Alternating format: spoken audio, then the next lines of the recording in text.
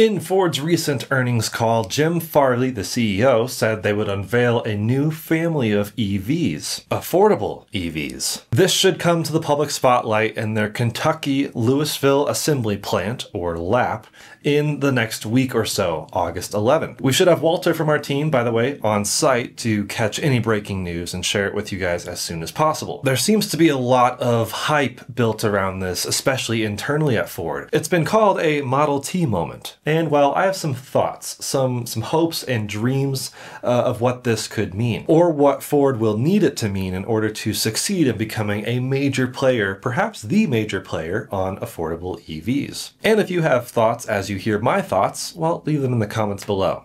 Let's get into it.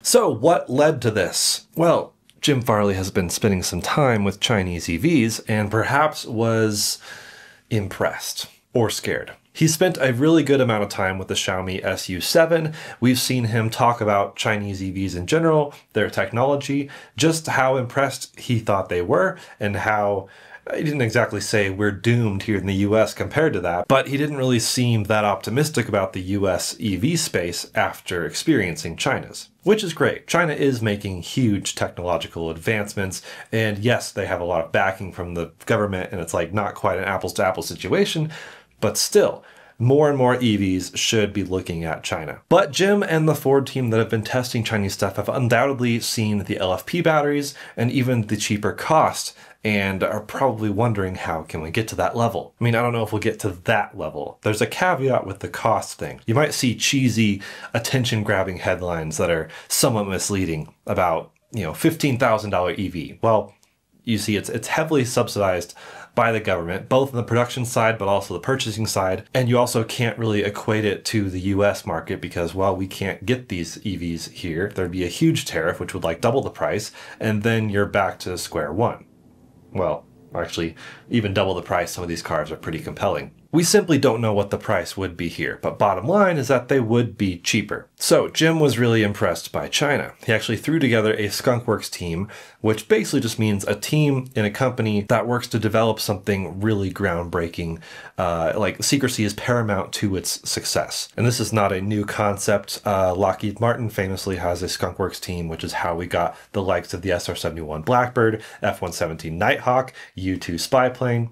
Some cool stuff. So every time I hear the word skunkworks, I'm kind of like stoked. So Ford made a skunkworks team to develop a cheaper EV platform. Up till now, Ford has had their Lightning F-150, the Mustang Mach-E, the Ford E-Transit, and over in Europe, there's some actual partnership stuff with Volkswagen, which resulted in the Explorer, the Capri, the Puma E, which those have actually been featured on this channel by our European colleague in Norway, William. And while Ford's first-gen EVs are good, I actually have a lot of great things to say about them, a lot of friends who are owners who love them, but also I wouldn't say anything was super groundbreaking. And with the recent quarter results in with a loss of about $1.3 billion, maybe it's time to do something groundbreaking. So this team, notably Alan Clark, which was a employee at Tesla that helped develop the Model Y, seems to be involved pretty heavily. Also with developing and resourcing LFP battery solutions. But there's also a lot of heavy-hitting talent from the likes of Lucid, Rivian, Apple, and more. Probably people you want on a team like this. You see, when I'm reviewing cars from certain manufacturers, I'm always surprised at some of the engineers that I meet who have never driven the competition. I don't know how you can build a super competitive product without actually driving the competition. But it sounds like skunkworks here at Ford is trying everything, including Chinese stuff. So this Louisville assembly plant, or lab, like I said, has been prepping itself for EV production, which includes building chargers, which, I mean, that should be a given, but building chargers and canopies and more dock space, and also tooling itself for EV production. It's all part of a $1.2 billion investment. This is where the event should take place on August 11th when they unveil this new Model T plan, and this might actually be where they assemble whatever cars they are unveiling. which would make perfect sense as to why it's being held there. Notably, the current things built at this plant are the Ford Escape and the Lincoln Corsair, and so I'm curious to see if this new platform kind of resembles the platform the Escape is built on, which is I think C2 or something like that, which underpins the Escape, the Bronco Sport, the Maverick. Building multiple vehicles on a platform is what makes sense. So this new platform may have some shared underpinnings or inspiration from the Escape and Maverick and Bronco Sport, and we might finally even see a Lincoln EV. I always forget Lincoln exists, except for the fact that they have really cool names. Nautilus, Navigator. So this brings me to the next point, which is, what does this need to be? Well, like I said, cheaper is the bottom line, which could lead to smaller and a bit more range. Notably, the Lightning, the Mach-E, the E-Transit, none of those are small. And I've always been an advocate for telling people they don't need as much range as they think they do. I'll get into my ideal specs in a minute, but I mean, 200 miles would be fine. Even though I feel like as an industry, we've kind of settled on this 300-mile expectation, but that's also associated with all the existing price tags, which, well, the average new price of a new car is 50 grand. Average EV is a bit more than that. We also know this will be a mid-size pickup truck, which is Ford speak for Ranger, kind of. Now, I actually was hoping to see more of a Maverick size. That truck's been doing really well. I think partially because people don't necessarily always want a full-size truck like the Lightning or the F-150 in general, and the Maverick is magically efficient. We tested the Maverick and achieved like 47 miles to the gallon in the hybrid variant, which is so impressive. A lot of people want sort of trucks to do some light trucky things, but don't really want the caveats or the side effects of poor fuel economy or a giant monstrosity to drive around town. And those are the exact problems Tello is trying to achieve. But with their price tag being a bit higher, I think the importance of this undercutting all the competition is, well, important. So maybe this will be Ranger size or Maverick size or somewhere in between. They're also going to look at building other vehicles on the platform, including retail and commercial space. And they're also claiming to feature personalized or customized digital experiences. I hope that's not like gimmicks galore. Sometimes the Chinese stuff has too much digital things and they need to like stop and tone it back. Strip it down a little. Wait, not that much. I think what they need to have is a rock-solid app with phone key functionality and good software with route planning. You know, your typical EV things that we've come to kind of expect today, except I don't think Ford's is really class-leading in any way. They have an app, a good app, and it's actually been improving, but it's not the best app. They have route planning. It kind of is mediocre. They have decent software, but even modern cars are a little bit more laggy than I would like, although they've made good improvements in that regard to their credit. So technology in that human interface capacity, they need that. Also, they need good charging. I'm talking 200 kilowatts with a good curve. I feel like if this was coming out like right now, I would accept 150 kilowatts. I mean, we're talking cheap car, so like where can we cut things down? But I really do think by that point in 2027, which we'll talk about dates in a bit, but surely by 2027, we can get to China's 2023 numbers. Especially after all the time they spent with China. So a small battery with 200 kilowatt charging and a good curve would mean fast charging times. Boom. Solid. They also need decent range. I don't think they need big range. I think most people are totally fine with like 150 miles. Let's call it 200 to play it safe. 200 kilowatts, 200 miles, rolls right off the tongue. But I think most people would be totally fine with 200 miles. That accomplishes technically even road tripping. I've done road trips in cars with 200 or actually far less miles of range because it's all about the charging, and we have more and more charging infrastructure finally fully widely available. So you can pretty easily charge your hop. 15 minutes of charging, boom, 200 miles. This is what our 10% challenge is set up to test. But maybe they'll even have a smaller, even cheaper battery. Like maybe they'll have multiple battery sizes. I don't think that would hurt to experiment with. And as long as the smaller battery has like close to 150 miles of range, still appeases most people. And being LFP batteries means you can theoretically use the entire capacity. The whole thing of like, I paid for the whole battery, I'm going to use it. You know, with NMC batteries that we've seen in all of their other products thus far, you're typically not supposed to charge it above 80% on a daily basis. Heck, it's happiest sitting around 50%. Long-term storage, maybe 30 to 50%. There's a lot of data out on what's more healthy for NMC chemistry batteries, But for LFP, in general, you should be able to use, charge to 100 almost consistently, because that helps keep the battery happy. So that's like my essential wish list. But if this is a platform shared situation where they also incorporate hybrid or plug-in hybrid technologies, that's where I am cautiously optimistic. We've seen some challenges with cars who have been developing things on one platform, trying to be fully electric, fully ICE, and somewhere in between.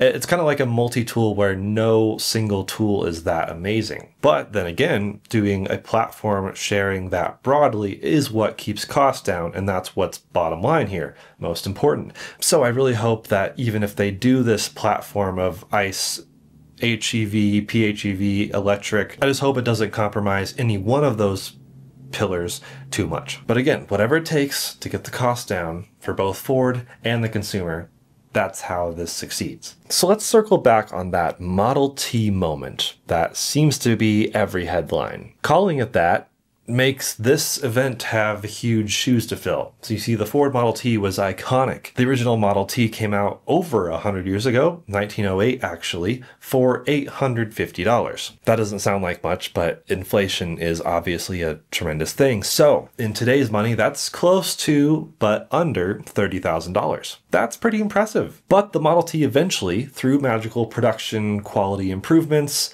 efficiency, things Ford helped pioneer with the assembly line, they were able to bring the price down all the way to its lowest point of, I think, $260 in 1925, which equals like $5,000, less than $5,000 in today's money. That's insane. And that's not going to happen.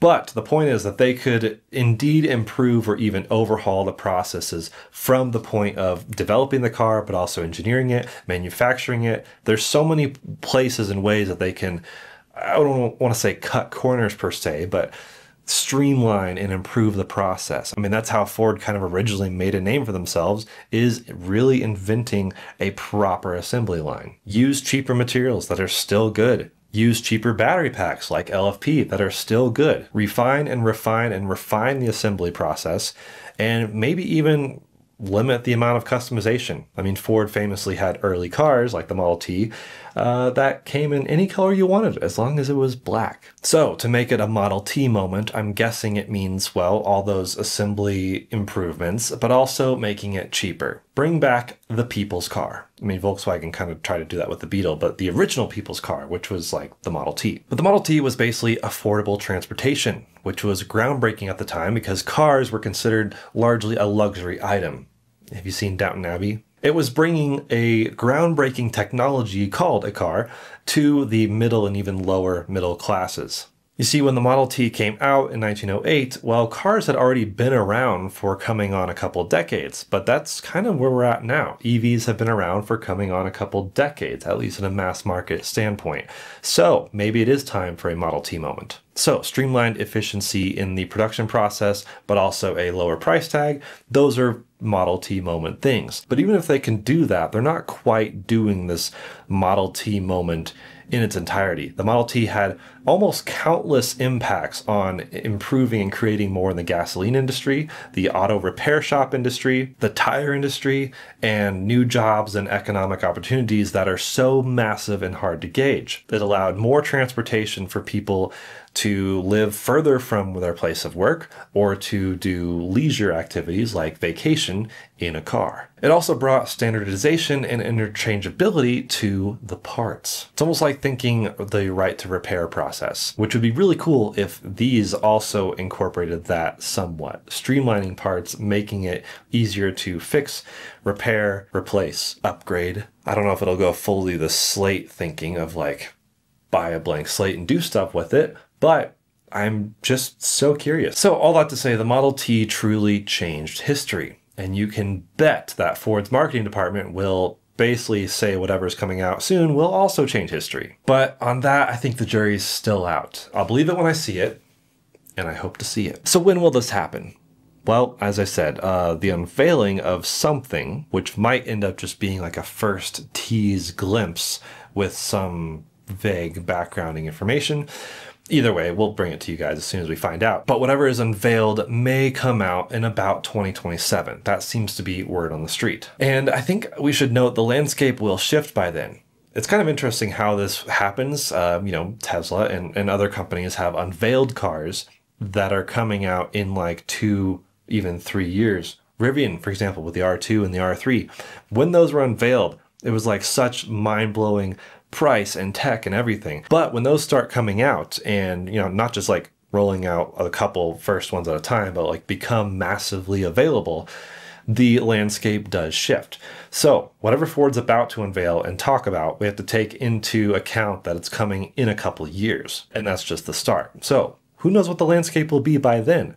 They may say this is the first EV under $30,000, but we still have the new Chevy Bolt that GM recently teased, which I'm hoping is under $30,000. We also have Slate, which will probably come eventually, but I don't know. There's a lot of skepticism around Slate, and that may also undercut the price tag, though probably not as cheap as they wanted. You see, Slate wanted to be 20 grand. Now they're looking at probably 27.5 because the tax credit situation. And then Tesla has a stripped down Model Y. I don't know what they'll call it, but an even cheaper car that they're also hoping will undercut the $30,000 price tag.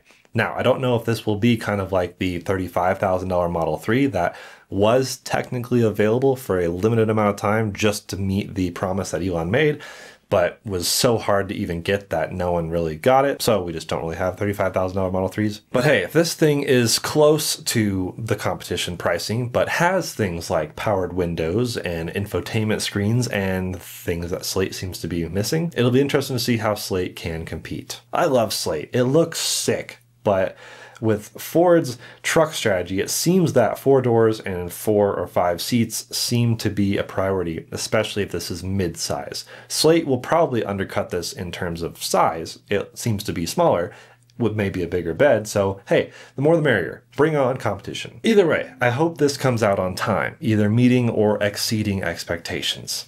Ford does seem to play things somewhat conservatively, just like a lot of the other Detroit Giants. Wait, is that the football team? This may surprise you, but I don't watch sports. But I hope all of these cheaper cars come out at a magically affordable price. I hope people start to realize you don't need crazy level EV to have a successful tool for your daily use. So many people don't even realize they could live with like 100, 120 miles of range a day. And with a lot of people charging at home, does the DC fast charging peak speed even matter? Well, I think if this is meant to be a car that people could have as their only car, it really needs to be able to do everything. So we'll see something unveiled or strongly teased on August 11th, and we'll bring coverage to you guys as soon as humanly possible. Let us know in the comments what you think. Should we take bets? Do you have any predictions?